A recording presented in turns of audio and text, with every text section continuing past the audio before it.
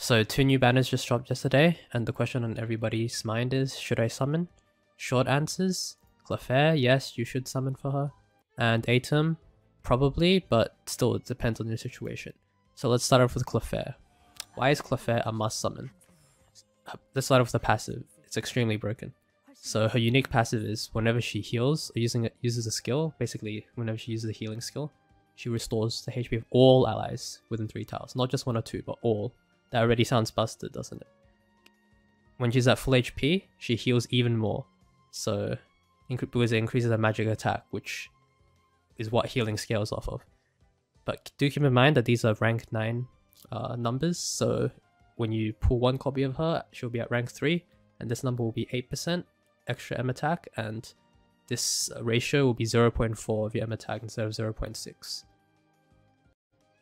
Now let's talk about her utility and what she brings to the team. So her main selling point is this extra turn mechanic.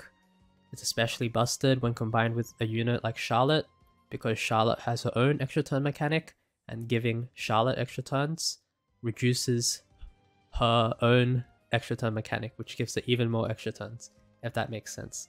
Yeah, and Charlotte is already like the best unit in the game, and she's like a hard carry, and this just makes her even more harder of a carry.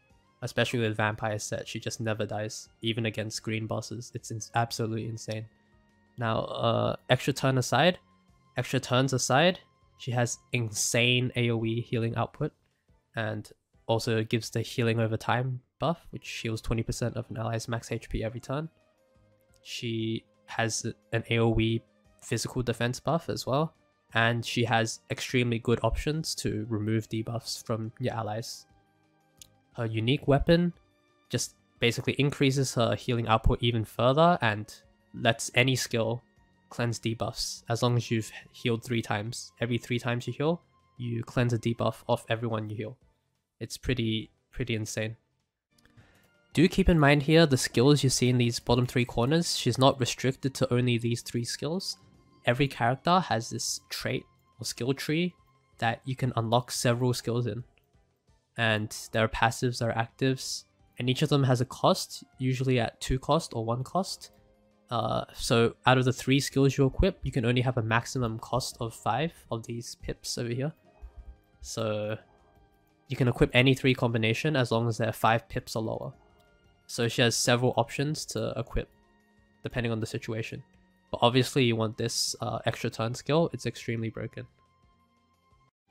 And as for Claphare's cons, I've tried really hard thinking about any cons, but I really couldn't find a good reason. Any reason why she would be bad. Like, I can't think of a single con. Sorry. Now, onto the maybe banner, Atum. Why do I say it's a maybe or depends? Because if you already own Siegheart, the Fire Warrior from the beginner SSR banner, then I think Atum should be a low priority summon for you.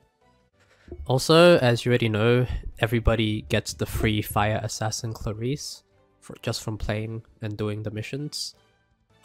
If you already find that Clarice is doing enough as the solo Fire DPS for you, then you really don't need to summon Atum either, because he'll just be a replacement for the Fire DPS. And also, since we're getting Clarice's unique weapon as well for free at the end of the 2nd week of the mercenary missions, and you already like using her, then there's not really any point in Atum for you. Okay, now that we got all the conditions of why you shouldn't summon for Atum away, so you don't have Siegheart and you don't like Clarice, or she's just not doing enough damage for you, then Atum is, don't get me wrong, a very strong Fire DPS still, and a lot tankier than other mages because of his unique passive. So let's just get into his skills and pros and cons. So what his passive basically does is, if his HP is above 50%, he gets increased magical attack from 10 to 20% based on his rank. And when he drops below 50%, he restores full HP, 100% of his HP, which in turn gives him his magical attack buff from the first sentence again. And he also gets a buff called Blessing of the Sun for 2 turns, and that buff gives him 10% in all stats except for HP.